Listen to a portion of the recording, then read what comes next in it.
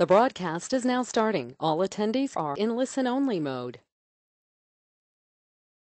Good morning, everyone. Welcome to the ILSOI Advisor webinar on soil sampling, brought to you by the Illinois Soybean Checkoff. My name is Mark Ingertson. I will be moderating the webinar today. A couple of housekeeping items. If you included your CCA number when you're registered, and you stay with us for the entire presentation, your number will be automatically submitted for a CEU in nutrient management. If you're listening to a recording of this webinar, you will need to go to the Certified Crop Advisor website, log into your account, and apply for a self-study credit. We have opportunities to ask questions throughout the webinar using the chat feature. We'll have about 10 or 15 minutes at the end of the presentation to do those. We do ask that you keep your questions brief and to one point only if possible. So without further delay, I'd like to introduce Terry Wyciskalla. Terry is an independent crop consultant based out of Nashville, Illinois. Today he will cover how to collect a soil sample, what spatial patterns to follow, what range of tests to consider, and how to interpret soil test results. With that, I'll hand it off to Terry. And thanks again, Terry, for leading this webinar today. Well, thank you, Mark. Good morning to everyone. When I got up here in Southern Illinois this morning, it was a beautiful, cool morning for this time of year in August, which we are still in dire need of rain down this way, which will lead us into this soil testing because I'm already receiving calls about soil sampling. And right now, I need rain to be able to get a soil probe in the ground. And that's going to make for an interesting year.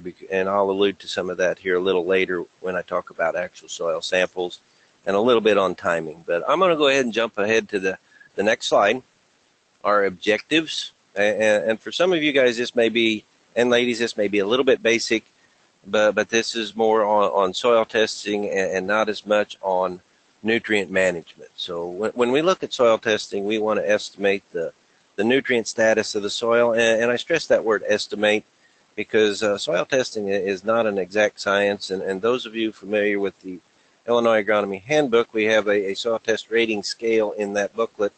And some of the tests have a pretty good rating, some of them do not. One in particular that we've been concerned with here over the last few years is sulfur and zinc. And the reliability of those two tests are only in about that 40 to 45% range, even with our new technologies. I mean, we've got people working on developing new tests, but right now that's the best we've got. Another objective, we want to identify that variability of nutrient status in our fields. And this is going to be very important for our 4Rs, and especially in Illinois and here in the Midwest with the nutrient loss reduction strategy. We've got to keep these things in check so we don't have forced regulation like we do in some areas of the world, and especially like out east in the Chesapeake Bay area, because they are in a hotbed with forced regulation, and the nutrient management part of it is really sticky out there, and we just really don't want to see that here in the Midwest. Or are we going to have something like that in the future? I feel there will be some guidelines, but we don't want forced regulation. And lastly, on this slide, it predicts the likelihood of a crop response when we apply additional nutrients. When we take our soil tests and get our base values, if we have low testing soils, we'll probably see a pretty good crop response on these low testing soils, especially a lot of the soils I deal with here in Southern Illinois with low potassium values. We can see a good soybean or double crop soybean response to those.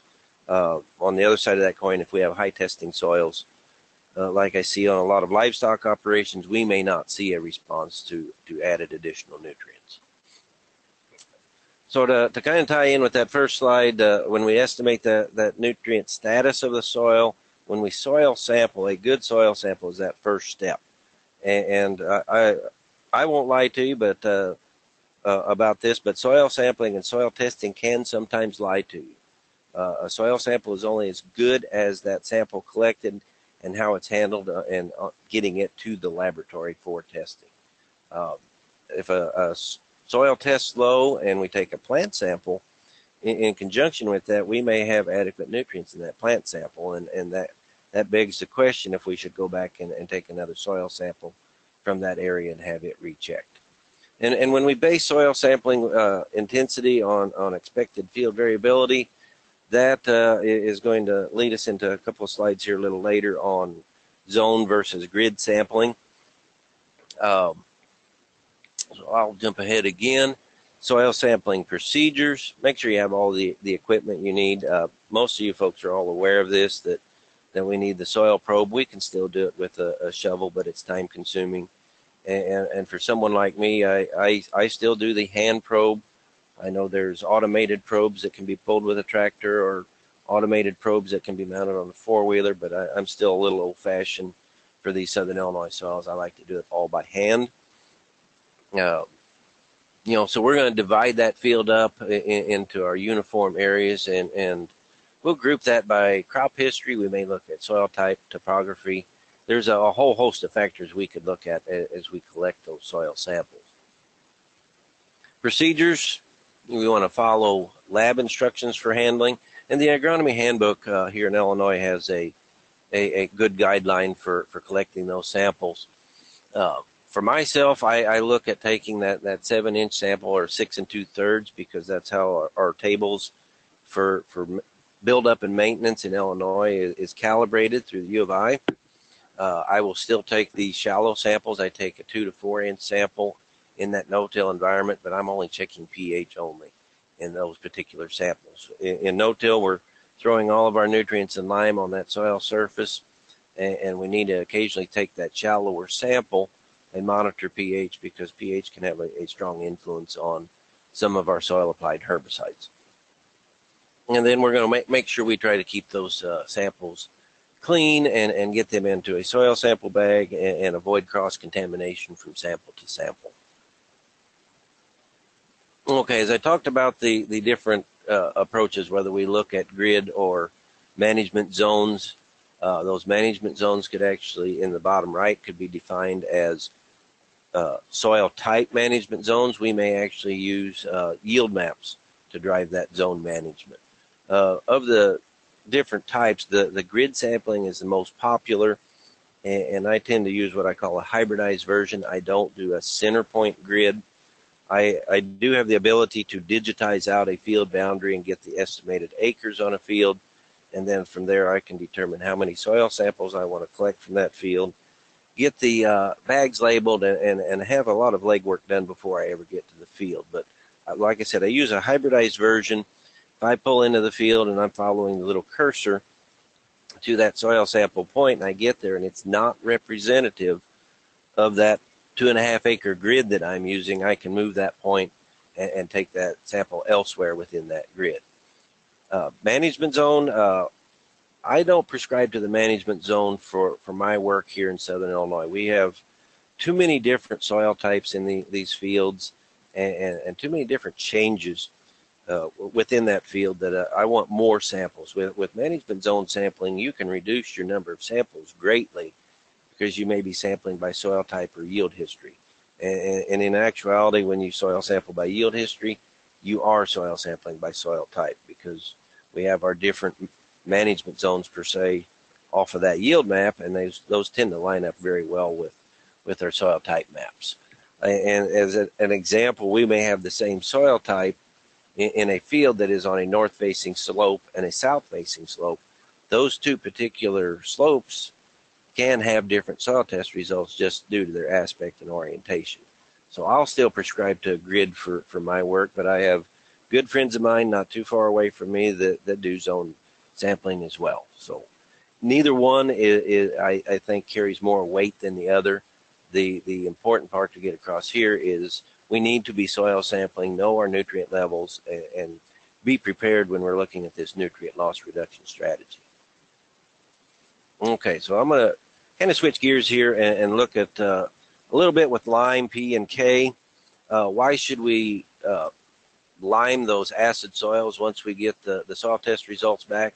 And as I'd mentioned previously, that when I look at soil applied herbicides, very low pHs if those soils are very acidic, or higher pHs if they're basic, and I'm talking about soils that are 7.2 to maybe 7, 8, we can affect the performance of these soil applied herbicides. And a couple of examples in particular, a couple of years ago, I had an issue where double crop soybeans, I had 600 acres, died due to a high soil pH, very wet soil conditions, and prior to emergence, a gramoxone metribuzin application. And it was a crop response with the metribuzin, high pH, and wet soils, and it was actually the metribuzin killed these beans. We had 600 acres of double crops that had to be replanted, so it was quite catastrophic for the farmer. Luckily, we had 100% replant, but it begged to question what kind of soil testing had he done in the past, and from there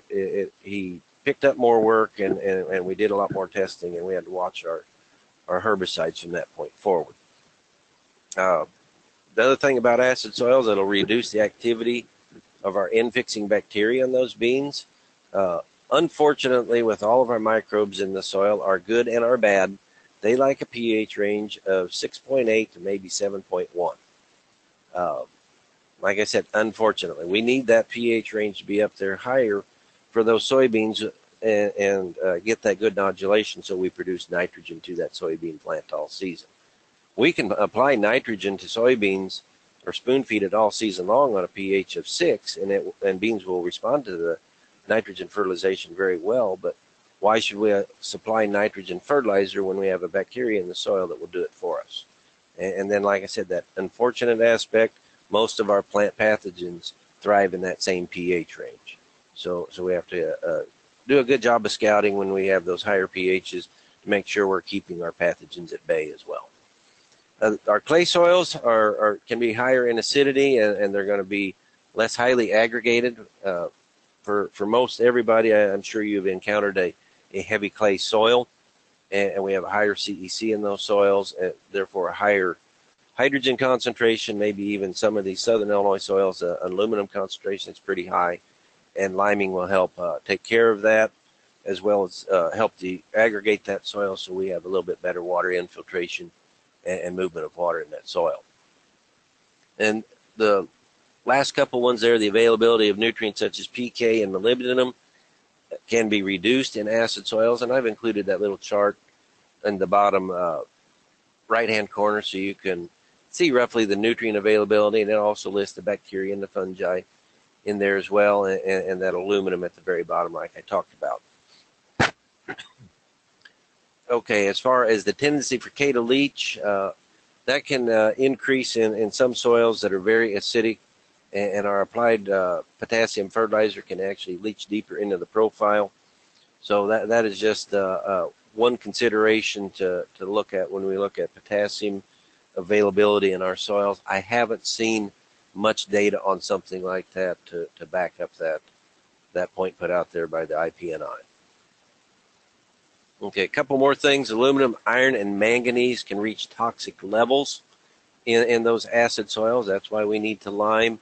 We had a liming study years ago at SIU in Carbondale, and it killed the soybeans in our plots from the manganese toxicity.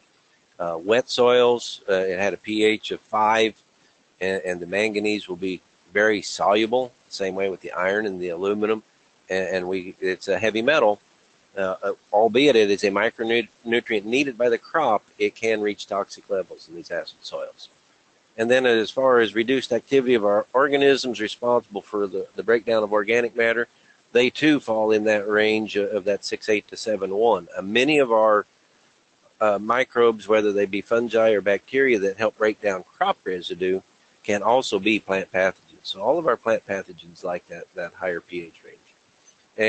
And most definitely, we could see a calcium or magnesium deficiency in these highly acidic soils, especially those here in southern Illinois. Okay, switch gears to phosphorus. Just a couple of statements on the importance of soil testing and phosphorus supply to plants. Phosphorus is main two components is it's used for energy transfer.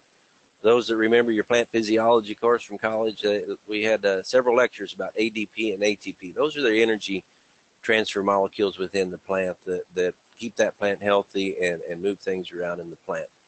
Phosphorus is also an essential part of fighting our nucleic acids and our phospholipids, all of which give that plant good health. So when we look at the soil test and we're starting to look at these results, we also want to look at phosphorus availability and what affects phosphorus availability in the soil. We'll look at the amount and type of clay. Some of you will question, well, phosphorus is an anion, and so is clay. Clay is an anion. Well, we'll have some cross-bridging with the phosphorus to the organic matter, because we can have positive exchange sites and negative exchange sites on the organic matter itself. And we'll look at the amount and type of clay. We'll also look at organic matter at that same time, because we can have cross-bridging to the organic matter, and with the clays, if we have calcium affixed to that exchange site on the clay, we can bridge to that phosphorus. Excuse me. We'll look at application timing and method. Over the last few years, with the nutrient loss reduction strategy coming about, and I probably will upset a few co-ops by making this statement, simply due to their logistics. They would like to get a lot of the fertilizers applied in the fall so they can concentrate on spraying in the spring. And I'm pushing my customers that we push these phosphorus and potash applications closer to the time of planting than doing it in the fall and leaving it out there all winter for the potential to be lost to the environment. Aeration and compaction also affects phosphorus availability, which kind of ties in with nutrients and root movement through that soil. If we have poor aeration and a highly compacted soil, those plant roots aren't going to move through that soil as well, and that will also affect the phosphorus uptake by that particular plant. We'll also look at the level of the soil phosphorus from that soil test and other nutrient interactions. Phosphorus has very, very complex chemistry, and while it may seem simple to write fertilizer recommendations for phosphorus, understanding all the details that make that phosphorus available to a crop in any given season is very, very complex. And we could do an entire webinar on just that subject, and it would probably be boring for the most part for everybody, including myself. Soil moisture and temperature will affect the phosphorus availability, especially soil moisture. And we know that we're looking at a lot of crops in certain areas of the state in the Midwest that are deficient in moisture, and we're seeing a little bit of phosphorus deficiency in some corn, seeing a lot of potassium deficiency here in corn and soybeans this time of year. We're dry. It's not a function of actually having low soil test values. It's a function of having low soil moisture right now. And then again, I mentioned that soil pH 6.8 to 7.1. There's a little chart I have included on this slide that shows the maximum or highest phosphorus availability, and it's the different phosphorus species that are used by the plant are in that 6.8 to 7.1 range. So that's where our highest P availability is. When we get above pH 7.1, we get closer to pH of 8. Phosphorus is complex with calcium. And when we get on that low pH scale, pH 3 to pH 5, phosphorus can be complex with iron, and those two forms are fixed and not available to the plant.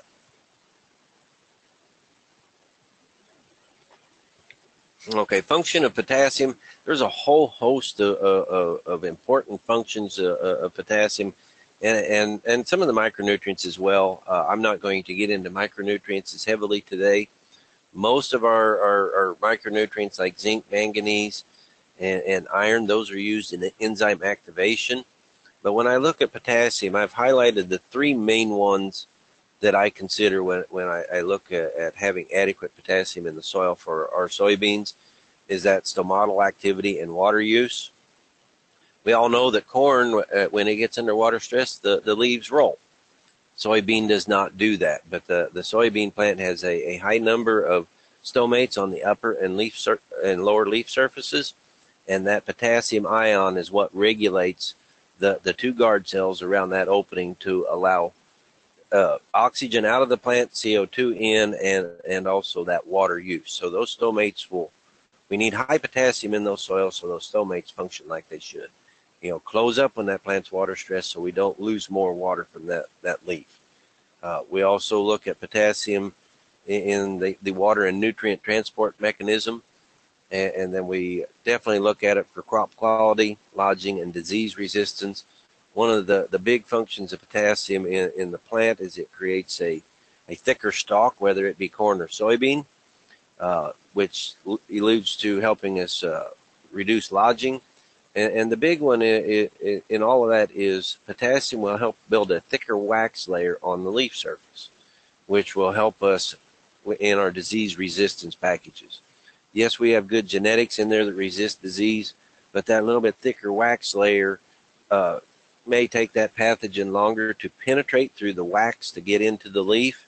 And if that particular spore, whether it be a bacteria or a fungal spore, if that thing dies before it penetrates through the wax and gets into that leaf, we've helped with disease resistance. Okay, here's just a couple of quick photos. This showing potassium deficiency here in southern Illinois. This was a rather unique case, but that is classic potassium deficiency on the plant. I apologize that I don't have a photo of phosphorus deficiency in soybean, but there's just not a good photo to be had out there. These I took personally, and the bottom right photo that you're looking at, that is actually a function of manure applications from that dairy farm in the background.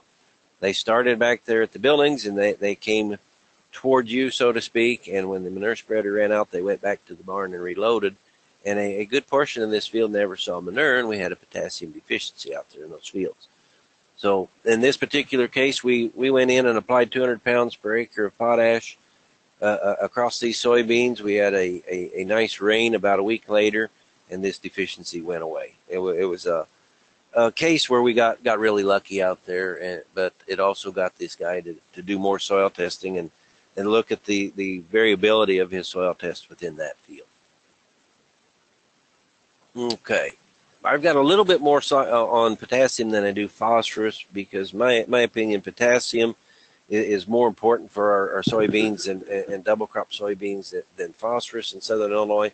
Most of our soils in southern Illinois test good to high in phosphorus, but we're on the low side with respects to potassium. So what happens when we put that fertilizer out there? Well, a portion of it's going to be held in the exchangeable form, that part that goes to the soil CEC, and as a rough rule of thumb, we'll have anywhere from 100 to 300 pounds per acre of readily available potassium on that soil CEC.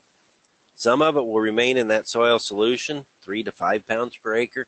That's the big portion that is taken up by the crop. It comes from that soil solution. It can be taken up through exchange or with water, and then the exchangeable form above resupplies that soil solution K. So we're pulling it off the CEC, getting it into the soil water so it can be taken up by the crop, and then we'll have a portion of that can be fixed by the clays. And that portion fixed by the clays is slowly available to the crop. It's going to depend heavily on the amount and type of clay you have. We have illite, montmorillonite, kaolinite as our clay types, or our three main clay types. There's a couple of others besides that. But here in the Midwest, montmorillonite clay is our expanding clay type, and it can fix that potassium. The inner lattice space is what they call it, and we can fix potassium, and we can also fix ammonium in some of these clays. And we may be looking at something like 200 to 1,500 pounds per acre of fixed potassium in these particular clay types, and all of that is very slowly available.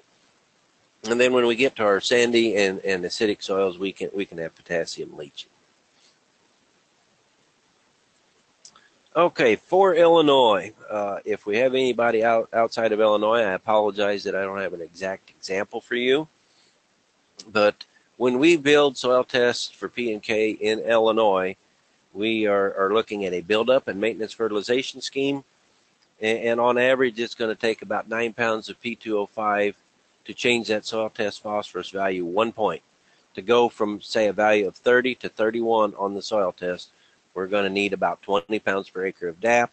For potassium, to change that value from 200 to 201 on the soil test, we're going to need about 7 pounds per acre of potash. So here's still, this is right out of the Illinois Agronomy Handbook, where we look at our pea supplying regions, the low, medium, and high supplying power of those soils, the recommended soil test level of 50 down to 40 respectively, and that value at which no additional fertilizer will produce a crop response. I'm over here, if you can see my computer mouse move, I'm in the center of Washington County. I would be in the medium pea supplying power soil, and if I have soils that are a value of 65 or greater, I probably will not see a response to additional phosphorus fertilization. Let's switch over to potassium. We have two CEC regions. We have the low CEC region, which is southern Illinois down below Effingham, below that last glacial event, and then we have the high CEC region, the plains of central Illinois and northern Illinois that were ground and crushed real fine from that last glacial event. We have that recommended level of 260 for us down here, and a 300-pound K-test for central northern Illinois, and then again that no fertilizer at values greater than 360 and 400 respectively, that we may not see a crop response by applying additional fertilizer if your soil test levels are at 360 or 400 respectively or higher. Okay, here's some new data for you. This just came out here in the last week to 10 days officially. Dr. Emerson Nafziger has been working on collecting grain samples throughout the state of Illinois and revamping that crop maintenance table that all of us are familiar with in the Agronomy Handbook. And that was done on the Illinois NREC project. Got to make the plug there for NREC. But our old values, and I'll see if I can get my mouse to work, this 0.43 to 0.28 on down, those are our old book values that are currently in the Agronomy Handbook. And after Emerson and his grad students and crew did all of this grain and tissue testing, they have found that we can lower these numbers. Our crops and our genetics today are much, much more efficient at removing P and K, or even at lower soil test levels, producing a good yield. And these new numbers is 0.37, 0.24, especially when we look at soybean, 0.75 and 1.17. That is just in the grain content, that is doing that maintenance fertilization. We're dropping those numbers. And that's also putting us a lot closer in line with Iowa State that you see on the right-hand side and surrounding states. I have circled for the wheat that 0.6. Most of you are used to seeing a value of 0.9 in the Agronomy Handbook as far as the phosphorus needed by wheat. And what that value was, for whatever reason, they decided to take the grain times 1.5 and put a 0.9 value. So we were fertilizing phosphorus for the grain and the plant tissue, the crop. And for this table, they divided that back out to give a value of 0.6 and then a new value of 0.47 on the wheat. And if you want to do it the old-fashioned way, you can take that 0.47 times 1.5, and that will put you that comparable number of about 0.7 to the old Agronomy Handbook. So we're dropping everything for all of our different ones. We've seen a big drop in potassium for soybean, not so much on corn or for wheat. Okay, so when I look at maintenance P and K for soybean, I've got another slide I'll mention here in a little bit, and I'll talk further on that. But I've got two sets of numbers on this slide. The blue numbers are our old values out of the Agronomy Handbook. The red numbers is what our change would be in new. This is the maintenance fertilization only. That portion of DAP and potash required to make that crop yield. And you can see that we've got some pretty good reductions in there. When we hit this 50 bushel soybean level, just the crop itself, we've dropped the DAP by 10 pounds per acre and 10 pounds per acre on the potash. I'm hopefully optimistic that farmers, co-ops, and other consultants will consider these new numbers sooner than later, and this can help us with our nutrient loss reduction strategy here in Illinois as well. Okay, so, and I'll still mention this annual fertilizer or fertilization option. When with soil tests not increasing with trying to build that soil, especially with potassium, we may look at an annual option. Sandy soils is one that we may look at an annual fertilization option, and especially on some of this short tenure agreements or rented ground, we might look at that if crop budgets are tight. I don't necessarily prescribe to it. I would like you to put the required fertilization out there, but if the financial situation drives it on rented ground versus owned ground, we might look at doing 1.25 times the maintenance phosphorus and 1.5 times the maintenance potassium needed for that particular crop to squeeze by. But by no means should you use those lower values every year. I probably shouldn't have put this slide in here, but it does mention it in the agronomy handbook, and I know people will tend to use that from time to time. Now, the importance of soybean fertilization is in this statement. I've got some guys that I still work with here in Southern Illinois that they do not believe in applying fertilizer to soybeans. They fertilize ahead of their corn and and let their beans scavenge for nutrients that next year, and then when they question me as to why their soybean yields have stalemated, and I can only get 40 bushel beans and my neighbor had 65. Well, I think some of it goes back to that fertility, and when you're just fertilizing ahead of the corn and putting nothing out there for the beans, I think you're hurting yourself. Now on the other side of that coin, if budgets are tight, in which there's a few farms that budgets may be tight here over the last couple, 2-3 years, you may not have a choice but to try fertilize that corn and get that higher yield and hope for a good price to go along with it. Okay, so phosphorus and potassium in general for soybeans and for all of our crops will help produce a larger root system. So we really don't want to skimp on fertilizer. Unfortunately, when farmers look at budgets, we've got a pretty much a fixed budget or a fixed price on all of our seeds, whether it be corn, soybean, or wheat. Our herbicide programs are getting quite extensive in some areas, battling these weeds, and those prices are fixed. So when we look at making a cut into a farming system, the first thing that seems to get cut is fertilization. That is something that we can cut back on, and I don't know if that's necessarily a good choice at times. I mean, it does help build that larger root system, and with having adequate nutrients out there based on our soil testing or even previous yields, we'll get more above ground residue, and that residue gives us ground cover as well in those months where we don't have an actively growing crop out there for soil protection. Adequate nutrients will give us a quicker ground cover and row closure, especially in soybeans. I mean, to battle the weeds in soybeans, one of the key components right now is getting that row to close, and having adequate nutrients out there and providing for a healthier plant will also help with that row closure.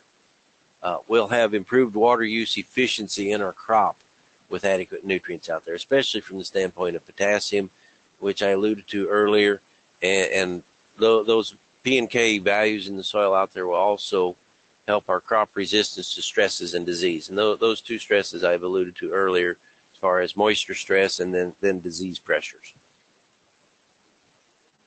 So I'm going to go through an example scenario of, I say example, but I actually pulled this data out of a couple of my customers' databases and used their values and their fertilization scheme.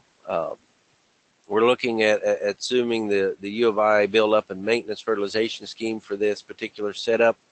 But if that producer applied 200 pounds of DAP and 150 pounds of potash, and he had the following soil test values, 35 pound per acre P-test, that put him in the medium supplying power region, and a 230 pound K-test, low CEC region, I asked the question, did they or did he supply enough nutrients for his particular crops? And by crops, I mean corn and the following soybeans. Okay, so when we look at that soil buildup requirement, I've already dropped in the new numbers here when we get to the crop maintenance. But for our soil buildup, we're going to need about 50 pounds per acre of DAP per year for 4 years to build that soil. And based on that 230-pound K-test, subtracting that out from 260, we're also going to need about 50 pounds of potash per acre per year for 4 years.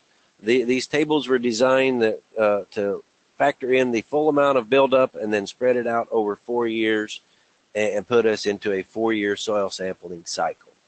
And applying 50 pounds of DAP or potash to meet that soil requirement is a lot easier to stomach than doing all of the buildup at once and looking at just 200 pounds of DAP or potash for that 4-year cycle on year 1.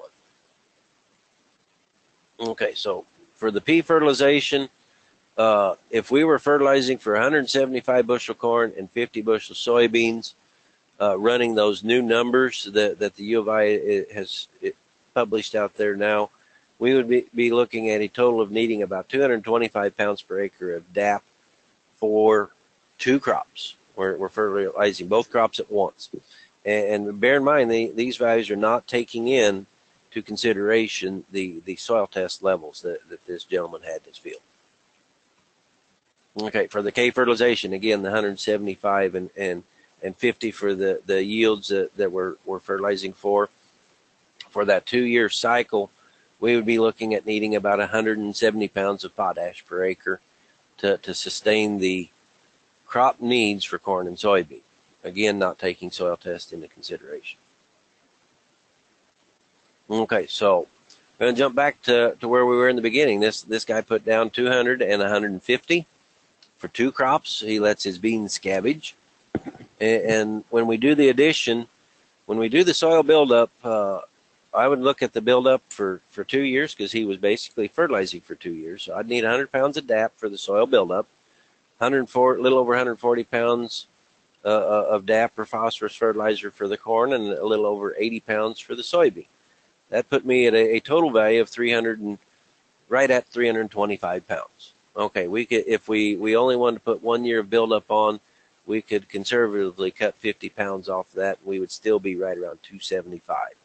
So he was a little bit short on his crop needs if he got those 2 particular crop yields of 175 bushel corn, 50 bushel beans.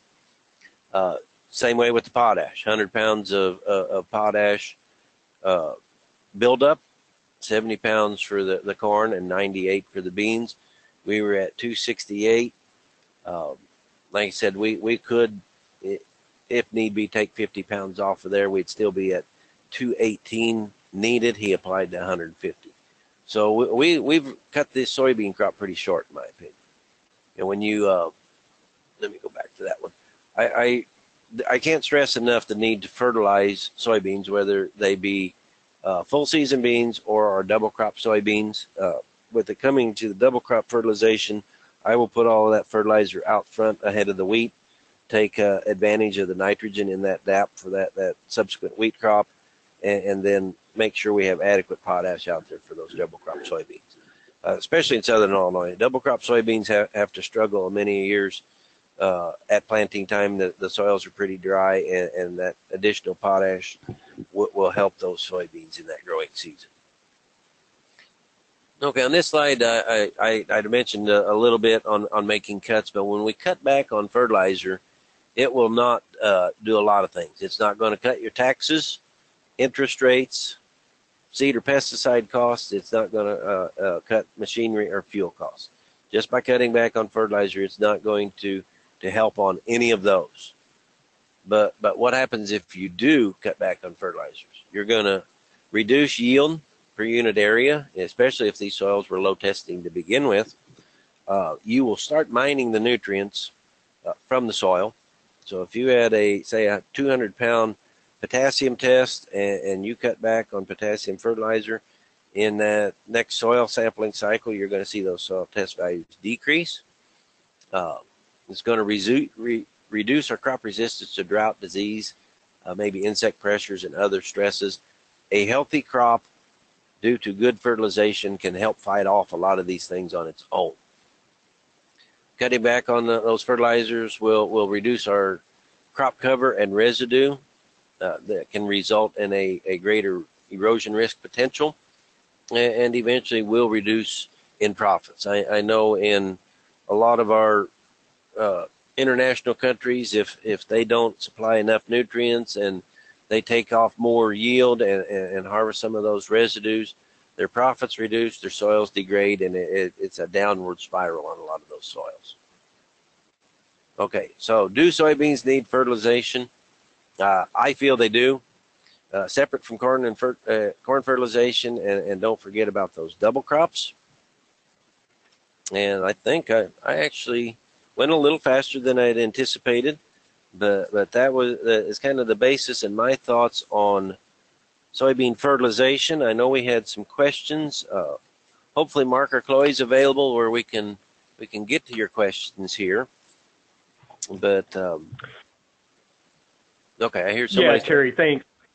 Thanks again. That's all great information. We do have a couple of questions that came in both prior to the webinar as well as during the webinar. So let's run through those here while we've got a few minutes left. Okay. The first question is how can a producer see changes in profit from the soil test being taken? Okay, from that standpoint, I don't look at really a change in profit with soil testing. I look at more of a savings. Many of our fields here in Southern Illinois will run a little bit higher on the phosphorus soil testing side, and we can reduce those fertilization rates with some of these higher P tests and have considerable savings. Do I see a profit? Not necessarily, but I do see a bigger savings. The only place I could really pinpoint a profit is if you have acidic soils and we apply limestone and we get that pH corrected. Then you'll see a greater response taking those acid soils up to a region that is more suitable for the crop. Excellent, and that ties really nicely into the next question here, since you mentioned limestone. So the question is, what is the average cost per acre to apply lime? And then besides the cost of the limestone itself, what are the costs involved?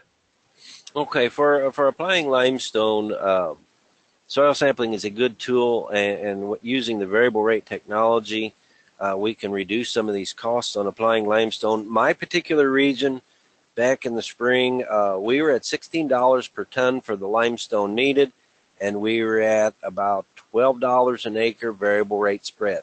Now that sounds like a lot of money, but if we had 20 out of 60 acres that needed spread, that $12 per acre was per acre spread. They didn't charge for the other 40 acres that received no lime. So variable rate limestone will pay for itself day in and day out. And you'll have to be sure you check because depends on the co-op you're working with, or the lime spreader, or your location within the state, or even the Midwest. Lime costs will be variable depending on region. Great. We've got a question here regarding moving away from grid sampling. Really, the question why or why not? And if you're zone sampling, what factors do you base those zones on? And I think you may have covered this, but let's address it again. A little bit. I've covered that. I mean, some of it's personal preference on and history. I mean, if somebody has been zone sampling a field for 40 years, stay on that scheme of things, because that's how your history on that field has been monitored. I use the grid sampling because of the highly variable soils. Zone sampling, like I said, it gives us less samples needed per field. And I feel the zone sampling in some areas, it's more suited for, say, central Illinois, where we have a large, that field could be a 300-acre field and it's one soil type. So it's more uniform. Got a friend of mine does zone sampling, and he's in southeastern Illinois, and he gets into those particular soil types down there, and they're rather uniform, and he does zone sampling. The other thing we could do with zone sampling is look at our yield maps, and we have high, medium, and low yields on a yield map if you categorize it into 3 values. So we could sample according to that yield map as well. Sure. Great. The next question, I know you had mentioned as part of your presentation, manganese on soybeans. We've got a question here. Is there any special testing on high manganese soils, specifically regarding GMO beans? Not particularly. You just want to monitor your manganese levels. I know, and somebody may be alluding to the fact that GMO soybeans that we have potential Roundup flash in years gone by with manganese, and I know the U of I did a study on that where we applied up to I think it was 4 gallon per acre of Roundup on the soybeans with and without added manganese to take away that flash. Some situations it took away the Roundup flash, others it didn't, but we saw no decreased yield due to that flash. And as far as any special testing, not sure on that one. That may be something more out in an acidic region where we're looking at something like Georgia or the East Coast. I'm just not quite familiar with that one. Mm-hmm. Mm-hmm. We've got another question here on management zones. And does creating management zones using precision ag tools, does that matter for generating high yield, high quality soybeans?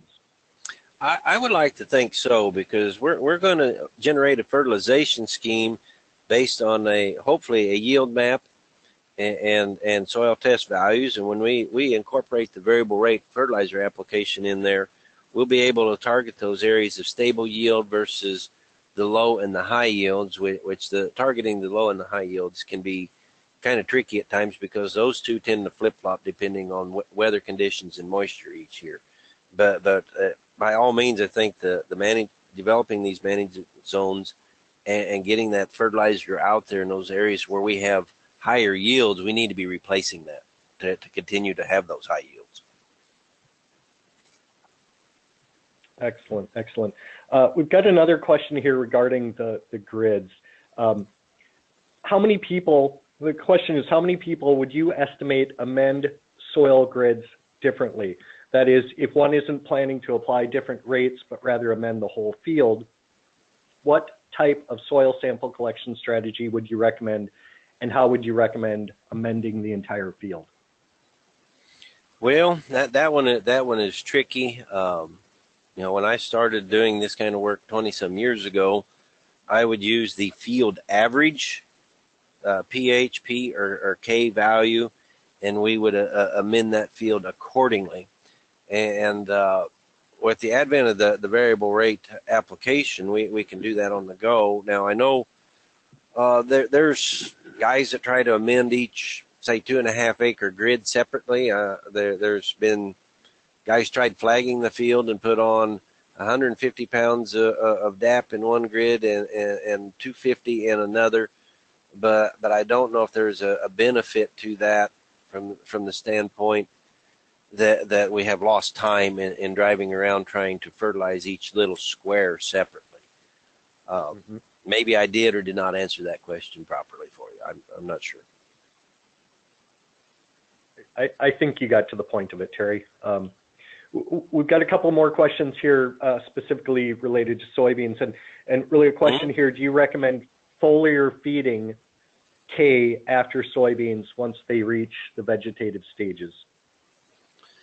I've seen good and bad out of that. It all depends on, or I won't say bad. I've seen a response and I've seen a non-response to foliar K.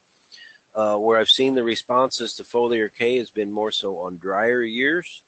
There's been a good response, but you have to take into consideration for potassium to get into the plant, it's got to come in the root system. So we could have a dry soil and a withering crop, so to speak, put foliar potassium on it, but it's not going to do us much good until we get a rain shower to wash that potassium into the soil. The benefit of that is as rainfall hits that plant, it's going to wash the potassium off the plant. Some of that may run right down that stem and enter that little crack right next to the soybean plant and get right in that root system right away. So, it's can be at times personal preference. Right, right. So another interesting question here regarding the maturity groups of soybeans. Do longer season soybeans require more fertilizer than shorter season soybeans? That is a good question. I'm not sure, but I would tend to think no, because I've seen some 2.5 maturity groups down in deep southeastern Illinois under irrigation yield 60 to 65 bushel per acre, and we've got upland beans that are not irrigated make the same yield. It really doesn't matter what your maturity group is. That in order to produce yield, it's going to need so much P and K and even nitrogen from that root system to produce that yield. Okay, I think that's a good thing for anyone throughout the state to note. We've got another last question here, Terry. Looks like a product question. I'm not familiar with this, but what's your opinion of using Veris, V-E-R-I-S?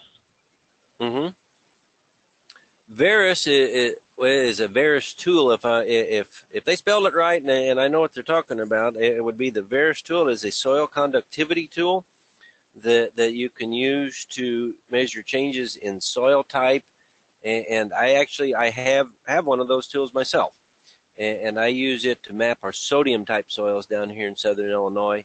And you could also use it to develop a yield map, so to speak, because all it's doing is mapping our changes in soil type. And that's all a yield map is changes in soil type and crop response to that soil type. Excellent. You still with me? So I'm sorry, Terry, go ahead. I got quiet there for a second. I was checking to see if you're still with me. We're here. Terry, we were just checking to see if any more questions were coming in, and that looks like that's the last of our questions. So with that, well, I have one here. I've got one here that I didn't check off my list. We did have one question. You were reading some of them to me earlier about how often to soil sample for high-yield soybean. Yes. And I prescribe to a 4-year soil sampling cycle. That's what the Illinois Agronomy Handbook uses. It would be personal preference if you wanted to soil sample on a shorter cycle. I still try to keep things to a 4-year or 4-crop cycle, with wheat, double crop soybean being a single crop season. The only situation where I shorten up my soil sampling, I put it on a 3-year sampling schedule, and that is for my CAFOs, the concentrated animal feeding operations that are required by law to soil sample every 3 years for at least phosphorus. Excellent, excellent. I think that addresses one other question I just see here that I think you addressed, but can you fertilize ahead of corn for both corn and soybeans? Yes, I've got guys that are doing that right now, even using variable rate.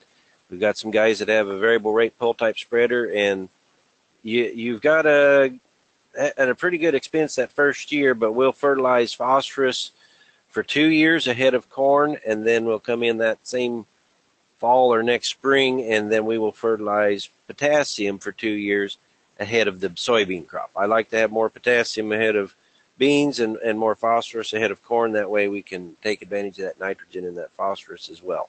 So, or you could do your blend of P and K and do 2 crops, as long as you're meeting both crops' needs. And that's what I'd alluded to when I went through that example scenario.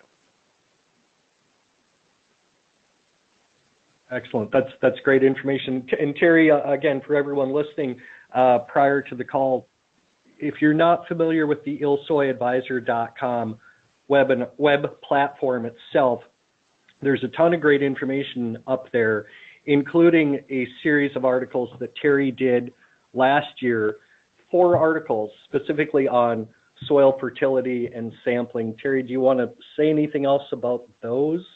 Well, those 4 particular articles, we had one that was soil testing, if I remember correctly. Then we had 1 or 2, I think it was broke out into nutrient management. And then the last one, if I remember correctly, was addressing the 4 R's, because the right source, rate, time, and placement of fertilizers. And I think that 4R needs to apply to more than just fertilizers as well, our herbicides, and in particular too, for good control of our weeds. But yeah, that was a 4-part. We initially wrote that up as one, and it was so big that we had to break it up. And Yeah. but there's a lot, and people need to really go and do that website. Not necessarily for my articles. There's a whole host of good information on there, and I go to the website quite a bit myself just to see what other people are saying around the state. And again, for those of you not familiar, ilsoyadvisor.com, we have been using that site for about 3 or 4 years now, and one of the great things is that we have enlisted CCAs throughout the state as soy envoys. Terry was a former soy envoy, so there's great information at your local level. There's good search functionality there as well, so if you're looking for information on a specific topic, whether it's weeds, pests, soil sampling, just go ahead and hit the search and you'll find a wealth of information there. All of these webinars are also archived on that ilsoyadvisor.com website. So again, if you need CEUs, those are always available. You can self-report. We're getting very close to the 11 o'clock hour. I don't see any other questions coming in. So again, thank you everyone for your time and joining us today, and especially a great big thanks to Terry and all the great information presented today. Enjoy the rest of your day, everyone. Yeah, thank you, Mark, and everybody. Thank you for joining us today. If you didn't get your question answered, by all means, your phone calls and emails are free. I don't charge for those. So you have my information there. If you did not get your question answered and need an answer, give me a call by all means. I don't mind. Thank you, Mark. Excellent. Thanks again, Terry. Thanks, everyone. Have a great day.